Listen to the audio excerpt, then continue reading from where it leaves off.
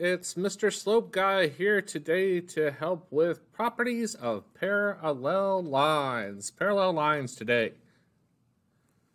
Quick review, a couple concepts we've had in the past. Complementary angles are two angles whose measures add up to 90 degrees.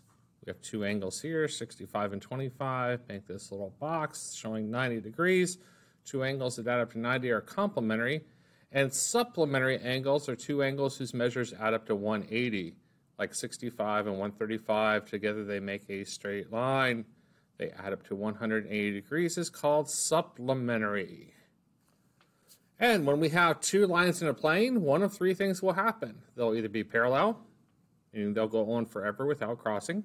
They'll coincide, where we have one line on top of each other, where every point that is in common in one line will be in common with the other. Or the two lines intersect, they cross. And when two lines intersect, they have pairs of angles that are formed. We have the two blue angles are vertical, and vertical angles have the same measure. They are congruent. They have the same measure. They are equal. So if we knew the blue one was 100 on this top part, the bottom one would be 100. And we have vertical angles here shown in pink, and the pink angles, like if one of these was 60, the other one would automatically be 60 because vertical angles are always equal. And when two lines intersect at right angles, they are called perpendicular. So if one of these angles is 90, then we know the other angle would have to be 90, and we have perpendicular lines. Kind of like where the floor would meet the wall. It makes a 90-degree angle. So if two parallel lines are cut by a third line called a transversal, various pairs of angles are formed. So we have two parallel lines that have this notation on it to show that they're parallel. And this blue line is called the transversal. And it's cutting through these two parallel lines. And it makes all kinds of angles as it cuts through these two lines. And we're going to go through and talk about the names and properties of these specific angles. So when the transversal cuts through two parallel lines, corresponding angles are equal. And the angles we're talking about for corresponding would be these two angles in red. And if you have colored pencils or pens as you take notes, this would be a great time to break those out because we could do a little color coding on these to make them easier to recognize. Because you will be assessed and need to know the names of these angles, not just that they're equal, but these two angles in red are called corresponding. And if we know one angle, we automatically know the other because corresponding angles are equal. These two angles shown in purple are also called corresponding and are also equal or congruent. And these two angles in green are called corresponding and they are equal or congruent. And lastly, this set of this yellow-orange color are also called corresponding angles and they are congruent or they are equal. So if I know like the green angle is 120 up here, this green angle is 120. If this red angle is, let's say, 45, this red angle would have to be 45. But we need the math reason of saying that corresponding angles are equal. So our first pair of angles was corresponding. Now we're going to talk about alternate interior angles. And when the transversal cuts through two parallel lines, alternate interior angles are equal. So alternate interior, these two angles are on alternate sides of the transversal, and they are inside because they're inside the two parallel lines. So alternate interior angles are inside the two parallel lines and on alternating sides of the transversal. So the two angles in this yellowish color are alternate interior and they're equal. And the two angles on green are on opposite sides of the transversal and they are also equal. Because they're easy to spot that they're inside the parallel lines and they're on alternate sides of the transversal, but those pairs of angles have the properties of always being equal. And for our third and last set of angles, we have alternate exterior. So what's exterior mean? Well, exterior is talking about outside. So when the transversal cuts through two parallel lines, alternate exterior angles are equal. So alternate exterior angles are going to be outside the two parallel lines, and they are on opposite sides. So outside of the parallel lines on alternate sides of the transversal. So the two angles shown in green are alternate exterior, and they are always equal or congruent. And the two in purple are always equal or congruent.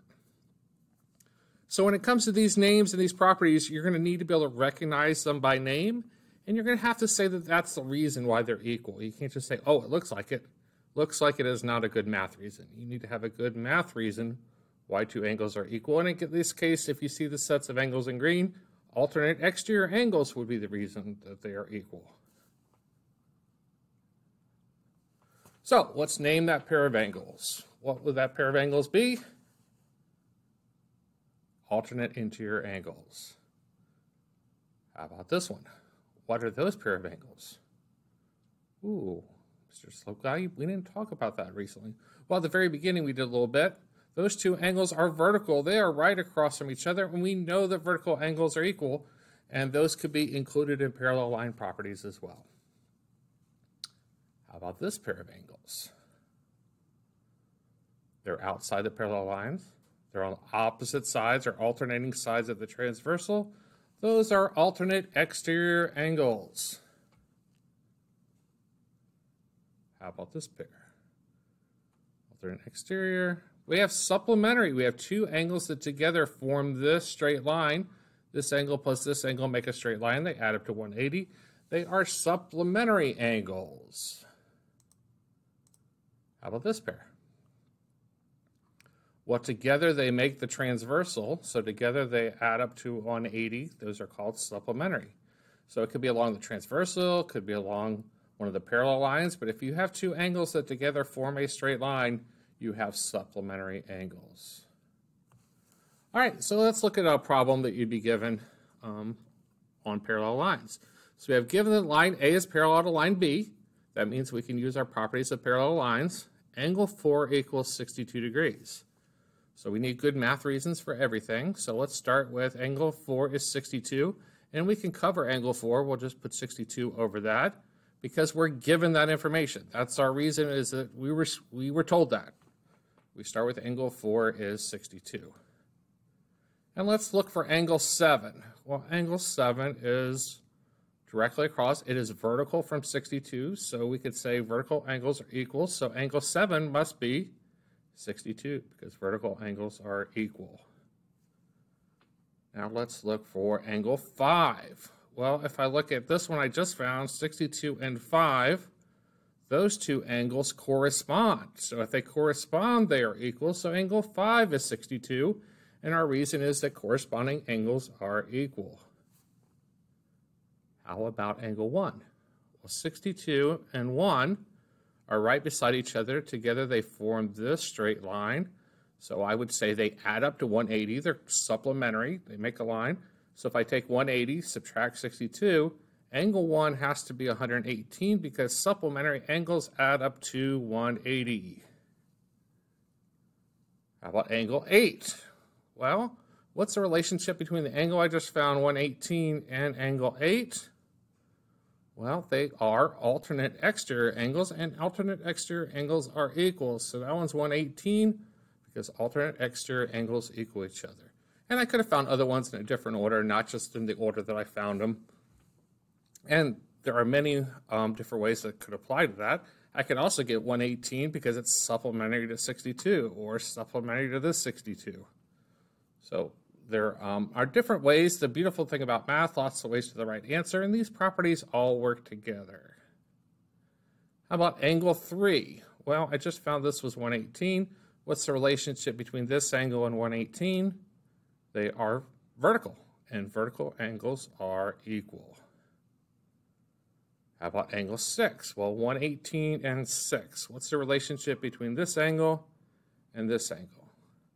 Well, they're inside the parallel lines, opposite sides of the transversal or alternate sides of the transversal. They are alternate interior angles, therefore they're equal. So this is 118. And that leaves us last, angle 62. I'm sorry, angle number 2. And there are several ways we could angle 2 is 62 degrees.